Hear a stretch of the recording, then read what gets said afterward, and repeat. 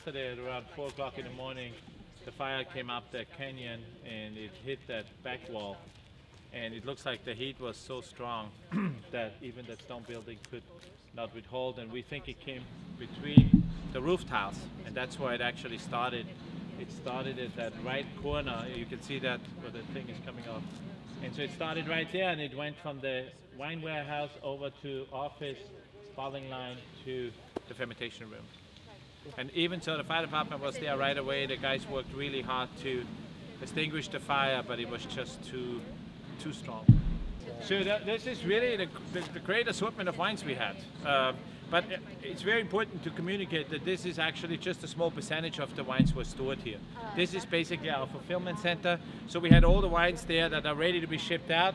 It's approximately 10,000 cases of wine was stored here that got destroyed. But we do have a lot of wine actually in our other warehouses off-site, luckily. So fermentation room is on the left side. As you can see, the tanks actually are still intact because it was not as hot. There was nothing in there that could actually was flammable. So it looks like the tanks are still intact. The roof came down, all the bricks came down, but we hope that the tanks can be saved. Like a miracle, our HR office is in a small room that was surrounded by concrete on top and the bottom. On both sides, nothing happened to that office. So we're removing the employee files. So that's why.